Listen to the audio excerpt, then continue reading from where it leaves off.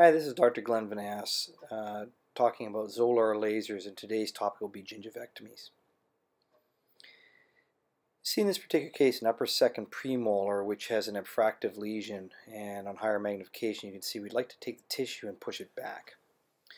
So we take the Zolar Diode Laser. It's a 400 micron 5mm tip, and we initiate it usually on the black piece of paper, so that we can use the laser at anywhere between 0.8 and 1.2 watts to remove the soft tissue.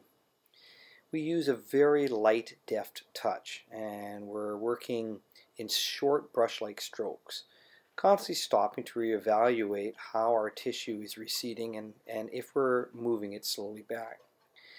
You can see that we are able to remove the tissue back and also cauterize it all in one situation. And very quickly, in about 30 to 45 seconds, we can move the tissue back.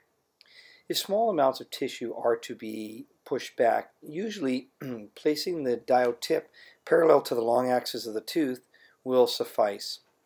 If larger amounts of tissue have to be removed, then we might want to attack this from a 45-degree angle to remove the soft tissue all in one amount. We're looking to just expose the apical portion of the abfractive lesion and then use our burrs to prep the tooth.